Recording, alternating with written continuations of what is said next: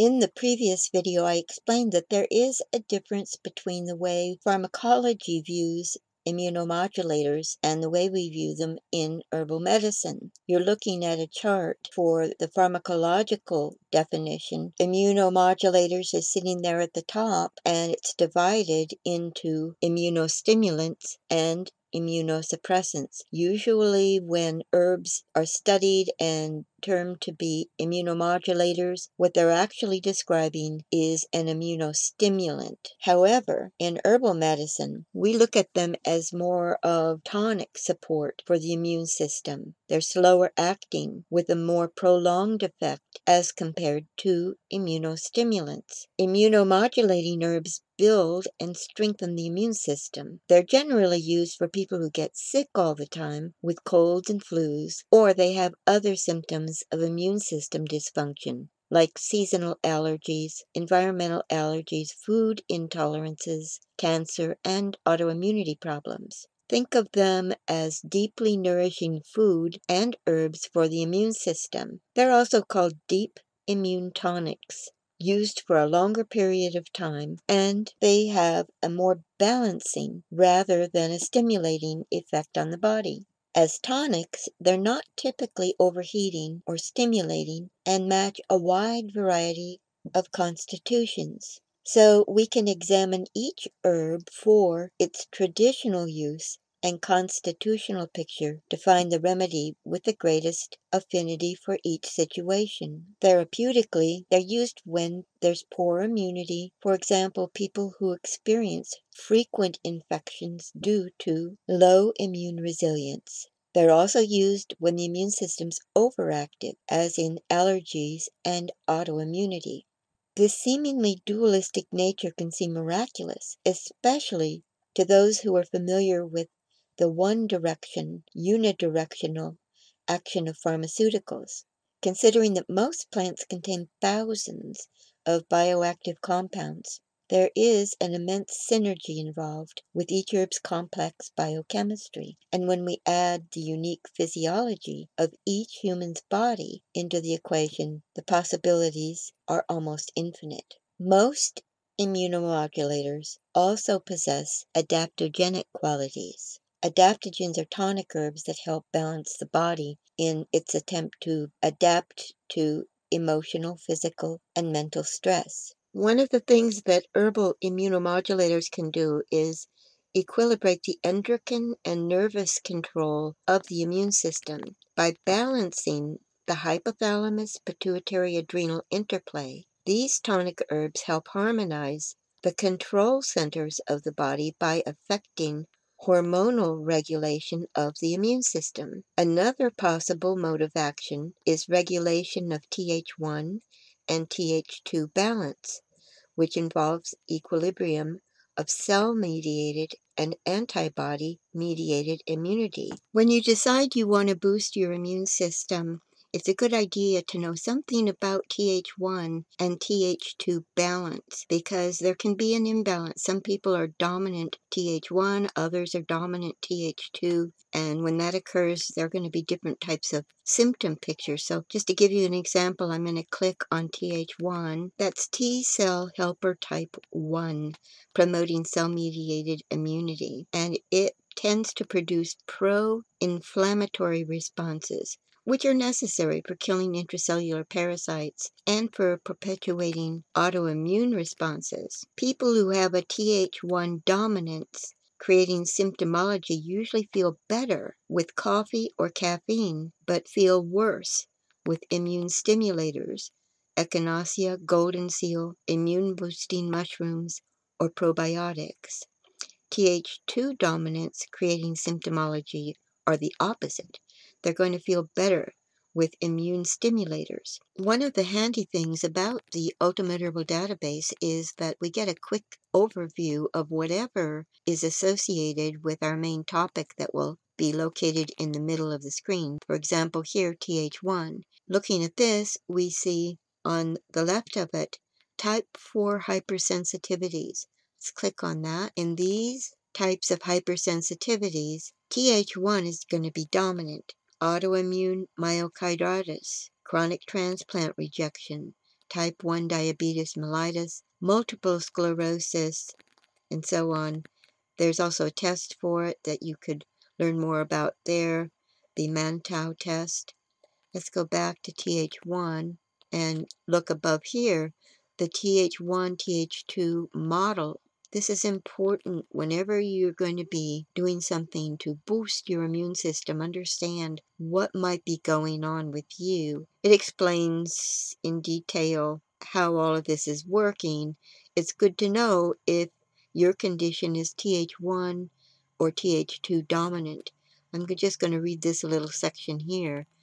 In chronic viral disease, the worst of which is the HIV progression to AIDS, there is a shift from TH1 cellular immunity to the TH2 humoral immunity. Since antibodies are not as effective in defeating viruses as are the cells themselves, viral diseases progress when there's a shift from TH1 to TH2. Now, I think that this could play a role in what's going on with our long haulers.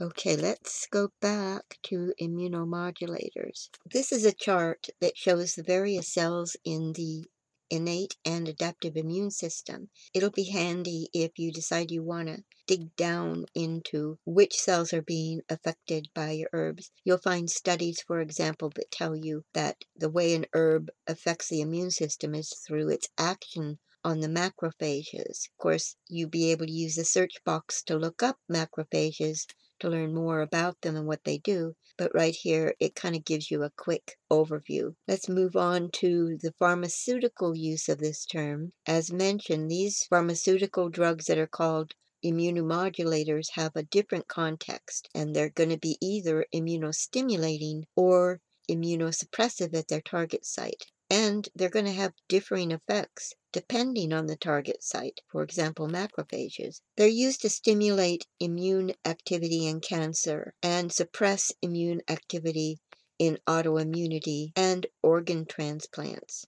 When you're reading studies on this, here's where it can be a little bit confusing because of their use of the classification, and it may not reflect the same immunomodulating tonic effect that we've been talking about. Be discerning when you read the studies. Many of the herbs that we use as herbal immunomodulators come from Asia. That's where the practice of tonic medicine became highly developed. Historically, traditional Western herbalism and traditional Western medicine in general completely missed the boat on tonic medicine. We just never developed that understanding of the interplay of plants and herbs for balanced health. We have, fortunately, been integrating Chinese and Ayurvedic medicine into our practice, so we're getting a better understanding of it now. But typically in traditional Western medicine, the word tonic is used very loosely for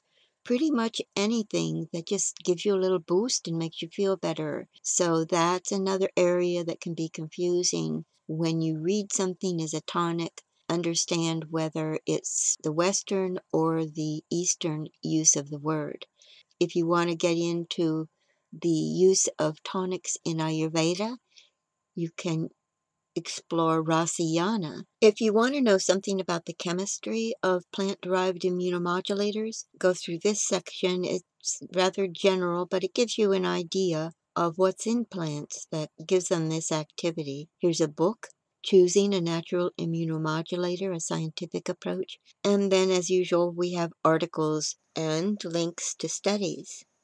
Remember also to open up the info panel all the way, clicking the little arrow, because to see all of the tabs, you're going to need to do that. I'm just going to click on a couple of these. Here's a PDF, a review of immunomodulators in the Indian traditional healthcare system. This is quite good. I'm going to scroll down. You see they've got a great table here of a lot of the plants. For example, mulberry. It tells about the parts used, the constituents, and various biological activities. And then we're going to click on another one. This is from PubMed, a review on hepatoprotective and immunomodulatory herbal plants. This one I think is important. Our immune system reboots during sleep. And this takes us back to the importance of lifestyle in herbal medicine. In the next videos, we're going to zero in on the types of immunomodulators that take center stage in herbal medicine. The immune tonics. We'll be looking at the medicinal mushrooms and a few other herbs like licorice and jugelin. Then in the video after that, we're going to go to immunonutrition. Remember, food is medicine, and it is really the foundation along with other lifestyle steps. We have to make sure that our immune system has the nutrients that are needed to function. If we don't take care of that, it doesn't matter what herbs you take, they're just not going to work very well. To get the most out of this series, this would be a great time for database members to go back to the section I briefly covered, the TH1 and TH2. I'm opening up the info panel again. Read through this text, and there are 3 fairly short videos on the tabs that you can go through. It won't take very long to get a really good understanding about how all of this works. And then go to TH1. I didn't show you everything on that yet, but there is a section here that shows what supplements, foods, herbs affect TH1, how to, for example, vitamin A, raw garlic, UVA, polysaccharides from reishi, and then go to TH2. When TH2 is overactive, it leads to certain types of IgE hypersensitivities or allergies, like seasonal allergies, asthma, allergic rhinitis. Here we see some of the things that can help with that to modulate it. And I think that'll keep you guys busy until the next video comes out. So thanks again for joining me. If you have questions or comments, please leave them in the comments section, and I will see you next time.